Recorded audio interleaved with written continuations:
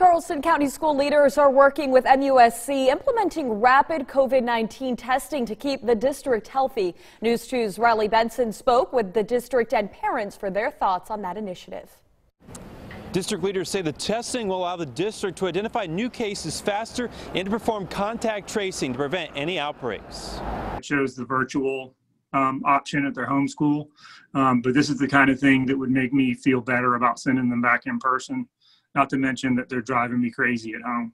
COVID-19 rapid testing. For parents, they say it's an added layer of security as students return to the classroom. I think it's a wonderful thing. I think it's a great idea.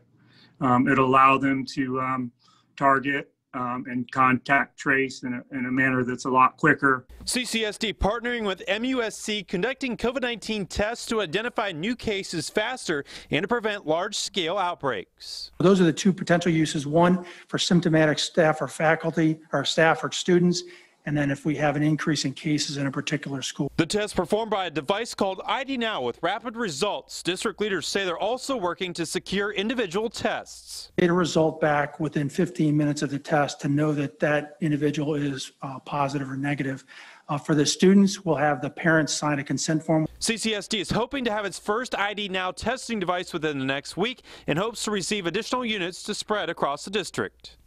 It's an interior test. It's not the deep dive PCR test that some of you may have had.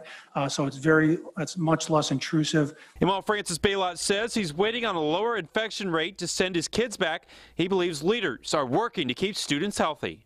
I've been critical of the district with their reopening, extremely critical, but I think this is an excellent step in the right direction. Now, district leaders are hoping to put the testing in place across all Charleston County schools in the weeks to come. Reporting in downtown Charleston, Riley Benson, Count on 2.